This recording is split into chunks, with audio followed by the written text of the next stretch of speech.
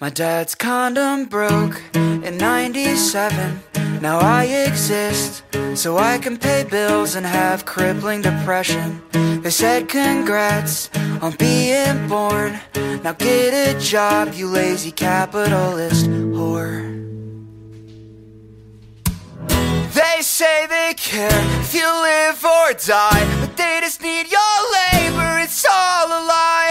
I live to work, my dreams get shot, and if I kill myself, it's an employment cost. So it's a 9 to 5 till death, or it's a minimum wage gig where you won't get fed and you start to hate